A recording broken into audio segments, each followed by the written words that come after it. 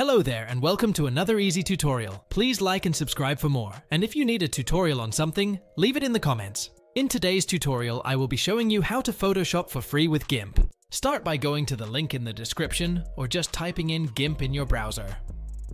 Next, click on Download. There are 3 ways to download Gimp, but I suggest going with Download Gimp directly, as it is the fastest and safest option. When the download from your browser is complete, click on it to open up the installation menu. For install mode, I chose Install for me only. Next, just choose your language, and then press Install.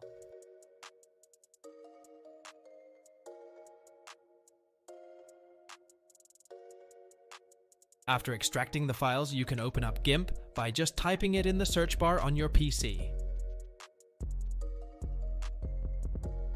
It will load one last time, and after that you are ready to start photoshopping. How everything works with this program is for another video, but I can assure you, you can make some amazing photos using Gimp. Thanks for watching, and let me know which easy tutorial you want next.